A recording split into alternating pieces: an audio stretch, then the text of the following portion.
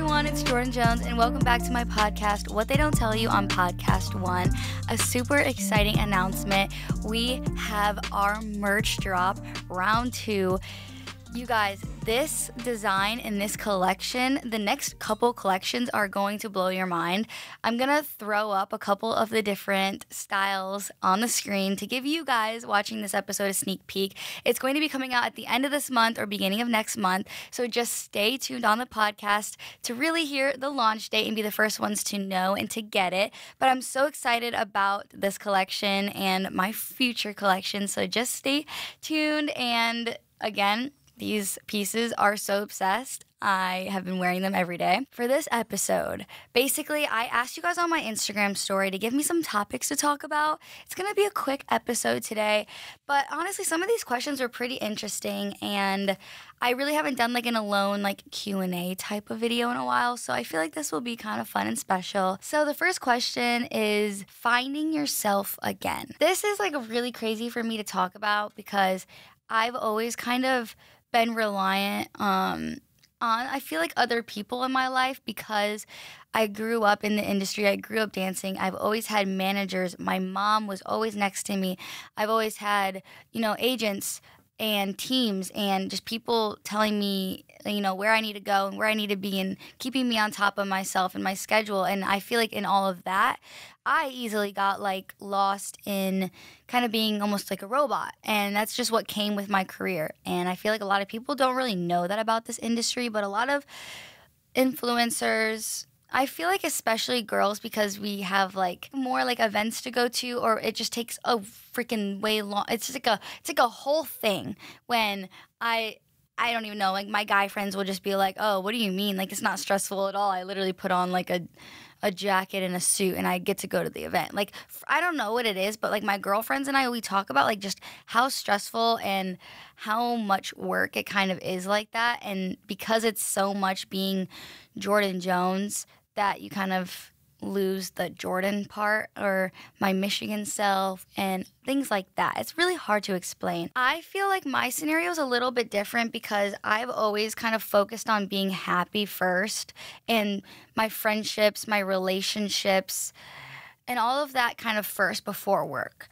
But I do have a lot of friends who put work first. I feel like it's a Sagittarius and Capricorn thing that they're just work, work, work. And I'm a little Pisces over here being I just love my life and I'm a main character and I have priorities and I do them. But when I don't have priorities, I just F off. And that's kind of how I started to find myself again was I feel like when I was 15, 16, I was in the era I'm kind of in now. And then 17 till COVID hit, I was a robot. I feel like I was just scheduled. I was just working a lot. And that wasn't bad because it got me to be at a point I feel where I can kind of loosen up on that and have more free time and focus on relationships again and have more fun, I guess. Not saying everyone's in this industry I'm in. Everyone has commitments. I feel like when you kind of draw yourself back a little bit from commitment and give yourself a little bit more time to breathe, you're kind of able to slowly find yourself again. It's kind of a really long, drawn-out way of saying this, but I really wanted to explain it and how I felt. Because I was literally getting ready again today, and for the past probably 2 weeks, I literally haven't. And I was wow, I feel like Jordyn Jones again. I just felt like I was the past couple weeks, I've just been me and I've been happy. And now, I'm not saying I'm not, but it's just different, I have things to do, and I forget that I have, followers sometimes, and so I am different. So sometimes when I feel normal, that's when I kind of feel like I am myself again. I'm trying to make sense about it, but the best way to describe it is give yourself some time to breathe, time to relax, away from the distractions and commitments and have-tos and to-dos and have-to-dos and kind of just do what makes you happy, and I feel like you will find yourself. All right, the next question is workout tips. I would say, personally for me, kind of growing up with dancing and dance classes, I always had classes and I had a schedule, and that's how I stayed on top of it, kind of contradicting the last one. But for me personally, I have to have scheduled classes or trainer or something like that because it kind of keeps me motivated and keeps me on a schedule. and maybe like a robot, whatever. Like I really only do Pilates, to be honest, and I like walking as well. But my workout tips is having a class or a trainer because it kind of keeps you going. Because if I was to just say, oh, I have to go to the gym tomorrow, and then my friend's like, oh, but you want to do breakfast? I'd be like, yeah, I'll go to the gym later, and then I don't go. So that's why I'm just saying having a schedule or a class or a trainer is my biggest tip, and I feel like it makes it more fun. Yeah, you kind of stick to it. Why do people struggle to make good choices? I really like this question. I feel like this generation is all about being cool. And what's cool, how to be cool, how to fit in. And that kind of goes with the whole finding yourself thing. That's why it all kind of ties into this episode today. The smaller your group and circle, the least amount of bad decisions you're going to make. I feel like there's no competition in small circles. And also, I've just been really lucky with my friends that I have. And LA, everyone says people are so fake. I'm just not in that. I don't see that. I'm not a part of that.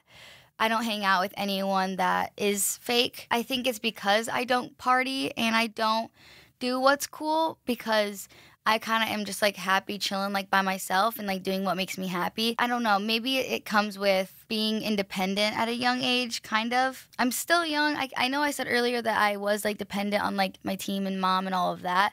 But at the same time, like, I have been in the industry, like, I grew up really fast. I didn't have a normal, long, like, school, and then, like, I'm out, and then, like, I'm on my own, like, after I'm 18 or, like, 21, whatever. But, like, 15 years old, I mean, I was pretty much, I could do everything. I could book flights. I could go on trips. It kind of set me up to be independent and know the way around this freaking world. Because of that, I just felt like I never got looped into bad decisions also because I was always working. Whenever I was free, I was doing things that made me happy. It wasn't like, oh, I'm so stressed out and I'm friends with the wrong people who get me into things. It's been like everything in my life was like work and being a role model, and it was just easy for me to steer clear of anything negative. I always look at what I would want like for my kids or how my mom would look at me or my dad or my brother and just things like that. And like I have a niece and a nephew,